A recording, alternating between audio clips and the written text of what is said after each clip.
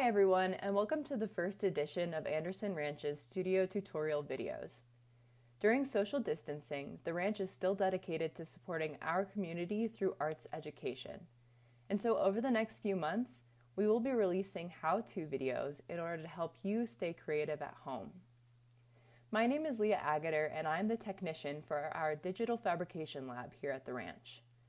For those of you who are unfamiliar with the term, digital fabrication is a design and production process that combines 3D modeling, also known as computer-aided design, or CAD for short, with different forms of robotic manufacturing.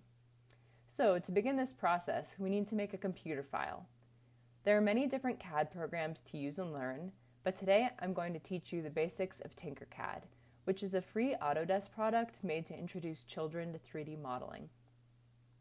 I'm sure many of you have played the game The Combination Man, also known as Exquisite Corpse. In this game, each collaborator adds to a composition in sequence, either by following a rule or being allowed to see only the end of what the previous person contributed.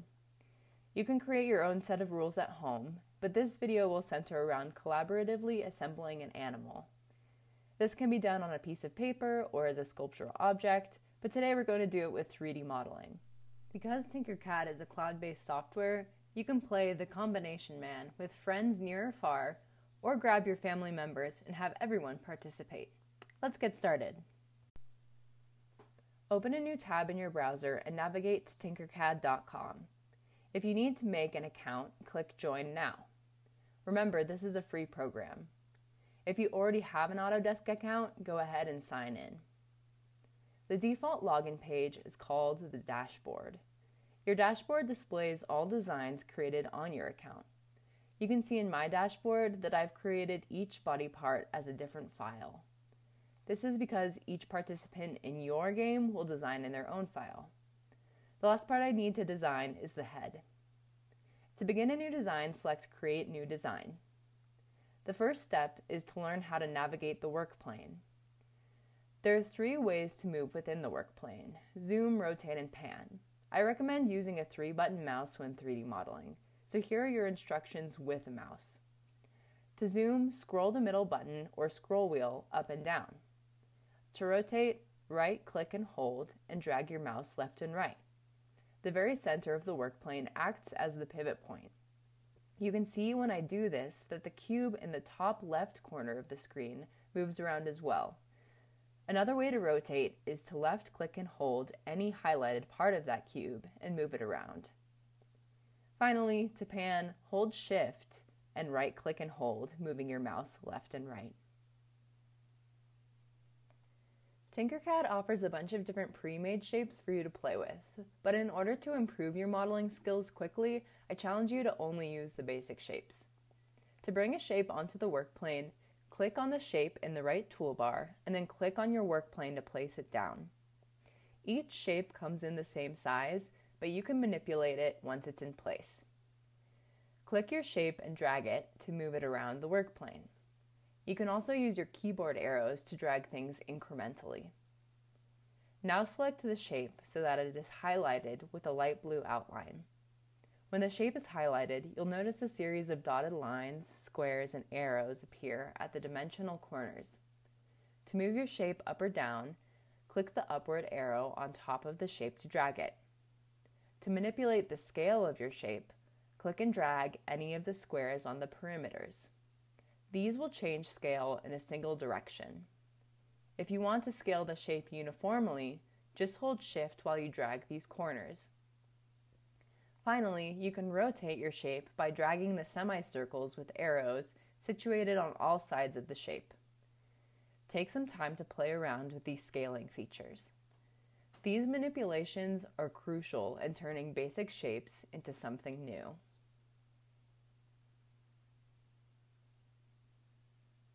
In addition to pre-made forms in the Basic Shapes menu, there is also the option to draw a scribble. You can add a scribble to the work plane the same way you add a shape, but when you drop it down, it takes you into the top view of the plane. Here you can use your mouse to click and draw an organic form. You can also erase any mistakes, all the while previewing what your scribble looks like 3-dimensionally in the preview window at the top right corner of your workspace. When you're done scribbling, click Done. I don't need the scribble in my head design, so I'm going to go ahead and get rid of it by highlighting it and hitting Delete or Backspace on my keyboard. I'm liking how this looks for the base of my animal head, but I want to add more features to it. So I'm going to teach you how to combine shapes. First, build, scale, and manipulate all components of your body part, and then move them into the correct positions.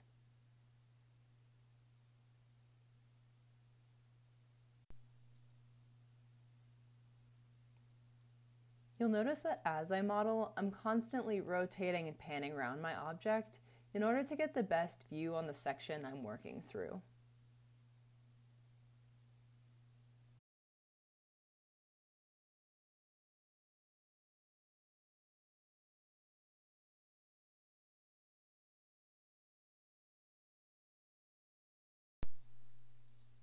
Now, while holding Shift, click on every element you want to combine.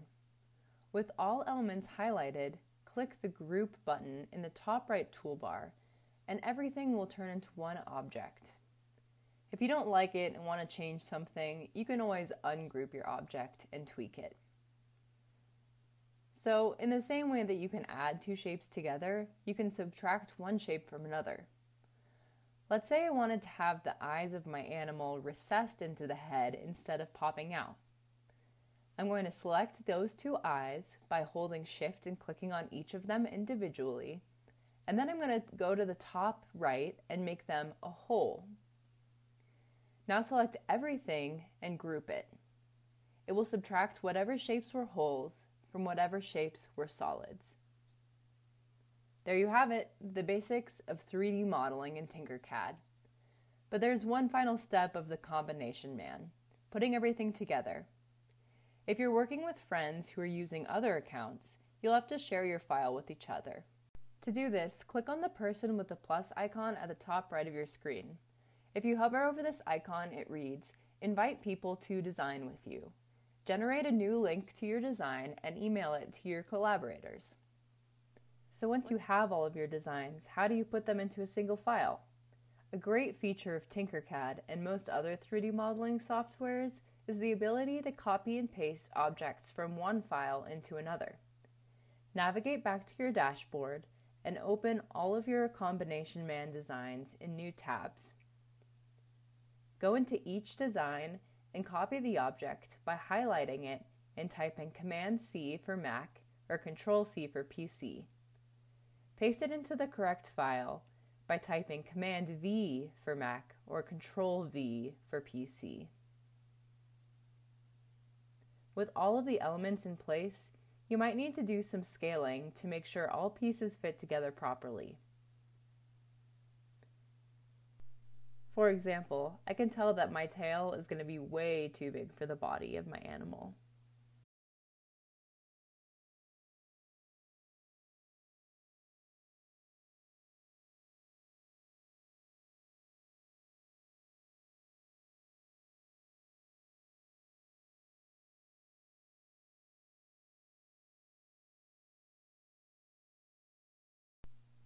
And there you have it, the combination man. Be sure to look out for the rest of our studio tutorial videos in the coming weeks. Stay safe and healthy, and have a great weekend practicing your 3D modeling skills. Remember to share your finished products on social media and tag Anderson Ranch so our community can see all of your creations. I hope to see you in the Digital Fabrication Lab at Anderson Ranch soon.